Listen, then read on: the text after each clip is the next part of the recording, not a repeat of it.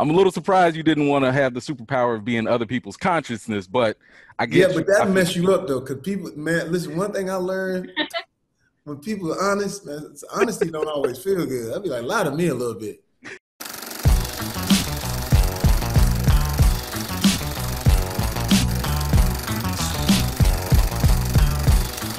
What's up, everybody? It's me, E-Man, from E-Man's Movie Reviews. Netflix has a brand new movie coming out called Project Power, starring Jamie Foxx, Joseph Gordon-Levitt, and Dominique Fishback.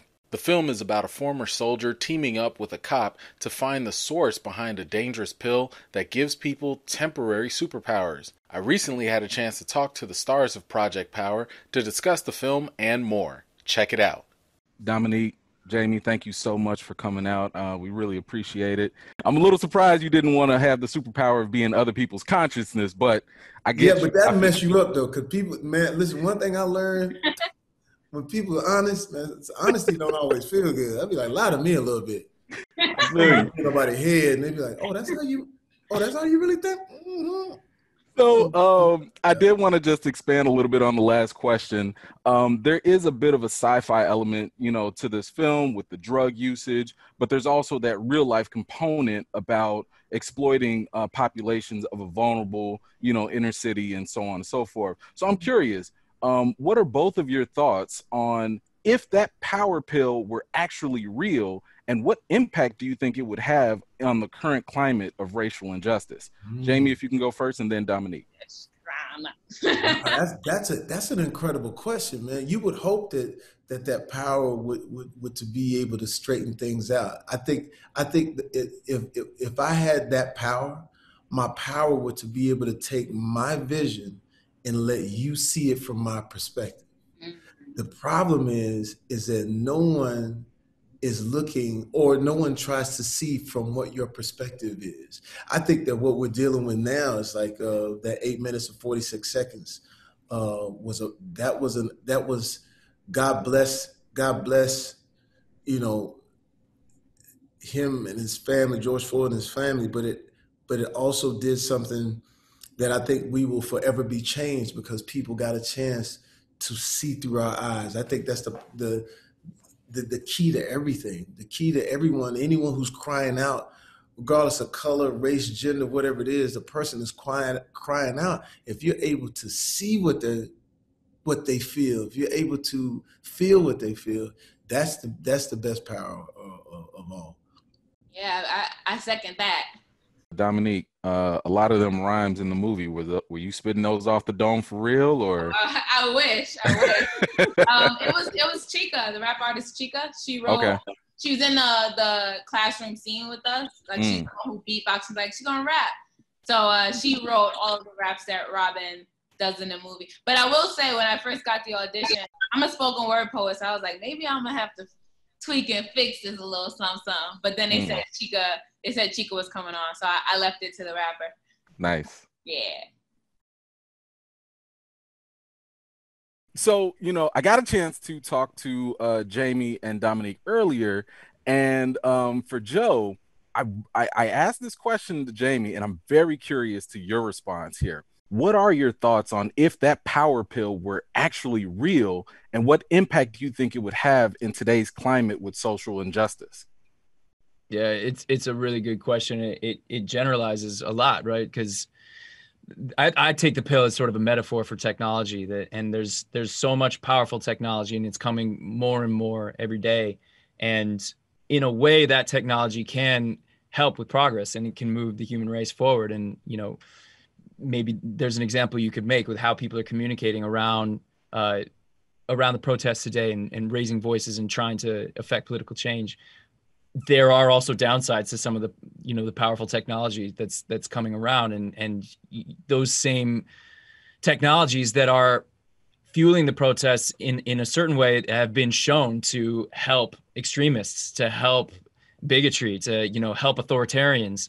And I don't think it's a coincidence that Donald Trump won when he's by far getting more traction on Facebook than Clinton was, and you can see it all over the world where social media is being leveraged by authoritarians. So anyway, that's just something that I think about a lot, but as far as the pill being a metaphor for technology, it's always, I think, a question whenever there's a new powerful technology, like, how is this technology going to be used? Is it going to be used to help? Is it going to be used to harm? Or is it going to really benefit everybody, or is it just going to make a lot of money for a few people? And these are the questions that, do underlie this movie. Look, in a lot of ways, this movie's a popcorn movie. You can just have fun watching. But if you want to, you can really find some of these questions, and it can spark these kinds of conversations. You know what?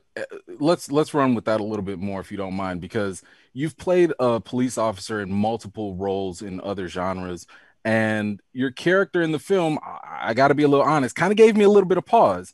Mm-hmm. So if this pill were real, how would you feel if police officers really were taking superhero pills to fight crime?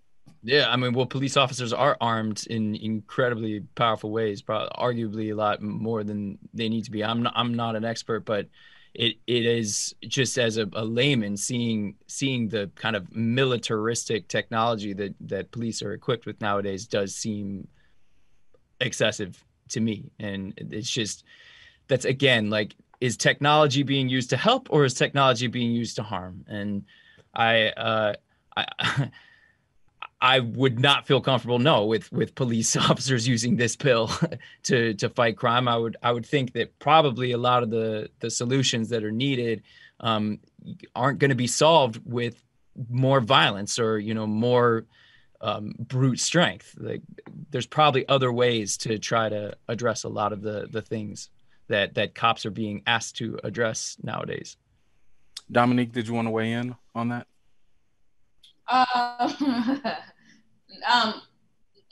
No, absolutely not. I would not want any cop taking any kind of pill. I feel like they already have the power. They clearly are getting off for blatant things. Breonna Taylor's murderers are still free, so absolutely not. I would not. Okay. Dominique, question for you. The character Robin is really interesting to me. On one hand, she's doing what she's got to do to help take care of her mother and all that. But on the other hand, she's a drug pusher. How do you recognize? How do you reconcile that? And like, what resonates with you with Robin? It's so interesting because like the first time when the storyline started coming out about what's going on, like a veteran and a cop and a teen dealer, and I'm like, who's this teen dealer? Because I don't know what they're talking about. Because it never crossed my mind that Robin was a dealer at all. I didn't think she was a drug dealer. I don't know. I must have been blinded by all the good things that she is and the true nature of who she is and what she needs and what she thinks she has to do. She's 16. She just turned 16 years old. Her mom is sick. She doesn't have a dad. You know what I'm saying? And if she loses her mom, she has no one. She has nothing. So what else is she going to do? And at the same time, there's cops taking a pill too, not to throw Joe under the bus, but you know what I'm saying? Like, no, it's too late. It's too late. The bus is coming.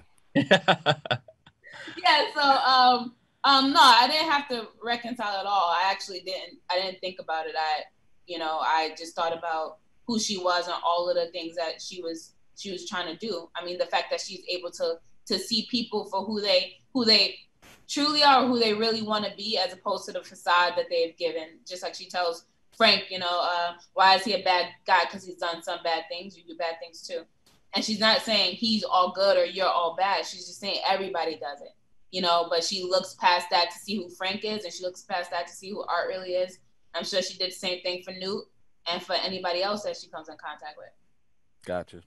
So I'm sure you all you both have gone through a number of interviews where you're asked, the same questions. What power would you like and all that? So I'm going to flip it because I don't really like doing the cliche stuff. I'm actually going to give you both the superpower to convince people. So now that you've got it, tell the people out there why they absolutely must watch Power Project on Netflix. Dominique, if you can go first. Oh my God. You absolutely must watch Project Power. Project Power. Ooh, my bad. Project Power. Because this is an opportunity given to see a young Black like girl take up space in that way. I'm obsessed with Man on Fire still to this day, with Denzel and Dakota Fanning and Natalie Portman in The Professional, but we never see young black girls take up that space. So taking me as much as I can out of the idea and just focusing on the character and who she is. I just think that like we're asking for support, we're asking for diversity, we're asking to be seen in all the multifaceted ways that we have to offer. And I think this is one of those opportunities. You know, and then it has Jamie Foxx and Joseph Gordon-Levitt. So and Machine Gun Kelly and Rodrigo and just so many cool people. Cody B. Vance, like, come on. Joe? Well, she said she wants to take herself out of it. I'll put it back in, because to me, if there's one reason to see this movie, it's for her. She's my favorite part of this movie. And I, as a fan of actors and acting, it's always exciting to see just a brilliant young artist emerge like this. And I'm fully convinced that Dominique's going to have a long career ahead of her. I'm so happy to have just gotten to collaborate with her and become friends. I'm speaking about you in the third person, like you can't hear me, but it's really true. She's really someone to watch. And so, yeah, if for no other reason, just check out this brilliant young artist. Watch Project Power. Thank you, Joe. Well, I want to thank you both for taking the time to speak with me today. Dominique, I cannot wait for you in Judas and the Black Messiah. I saw that trailer with the one teardrop, and I was like, yep, that's the one. Joe, thank you so much. I am such a fan of yours and just the artistic talent you bring to the table and how you uplift creators. And I hope to chat with you for the Trial of Chicago 7 as well. Yeah. And hey, the people are still waiting for that Nightwing spinoff. So I still believe. Okay. But thank you so much. Cheers.